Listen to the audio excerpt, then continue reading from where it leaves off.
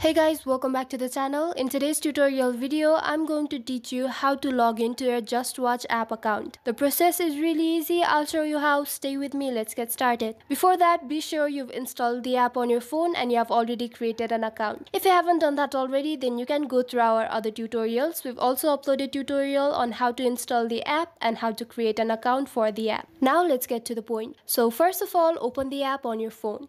And you'll see this page on your screen. Now on this page, you'll have to tap on the settings icon at the top right corner of the screen. It is right besides the search icon. So tap on it. Then on this page, you'll have to tap on the JustWatch account. It is the first option of the page. So go ahead and tap on it.